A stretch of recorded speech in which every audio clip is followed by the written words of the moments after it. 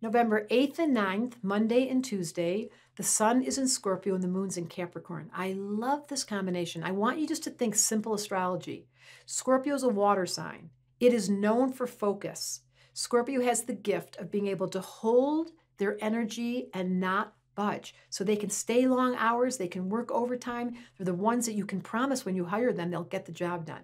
Then you add moon in Capricorn, the workaholic syndrome, the earth sign that wants only the best. Well, you can imagine on Monday and Tuesday, you are going to be focused and you're going to be wanting to get something done. There's no planets in fire that won't distract. People often confuse Scorpio for a fire sign because they have get up and go. They don't have the tolerance for mediocrity. Now, moon in Capricorn, obviously workaholic, they're extreme. Both these signs are extreme. So either Monday and Tuesday, you're going to wake up going, wow, I can feel the Scorpio Capricorn discipline is in place. I've got motivation.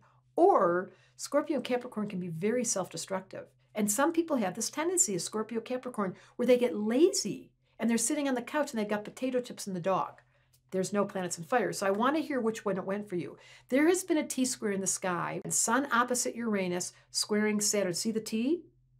This has been going on forever and it will continue to. When you see in a chart red lines like that, a big red line in the middle, and a third one with 90 degrees. All it stands for is T, is tension.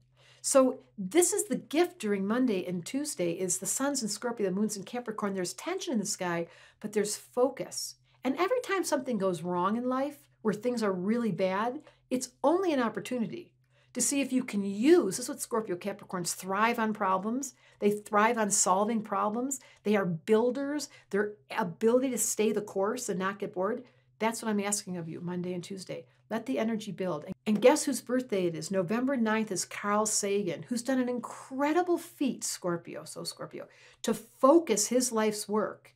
And because the sun's opposite Uranus, part of that T-square, it's been going on now for 2 weeks until the 14th, it's an electrical current. This is my obsession with climate crisis. And Carl Sagan giving us the big picture. That's a Scorpio Capricorn conversation. What are we doing about the topic that no one wants to speak about? Capricorn. I'll talk about it, Scorpio. Let's focus. Carl Sagan. Why don't you study? Part of my invitation on my platform is we have some documentaries, Choose Earth. We have Kiss the Earth by Woody Harrelson. Go ahead and watch them. There are so many. There's one called Tomorrow. We must focus on that. Thank you for mentioning Carl Sagan, because it means on November 9th, his birthday, we all have a scientist that lives inside of us who wants nothing more than to focus. And then we all have a lazy side that goes, oh, it doesn't matter. It does matter. That's why I'm here. Astrology Answers brought me to tell you your life force and your ability to stay awake and stay alert and stay in the game makes all the difference in the world.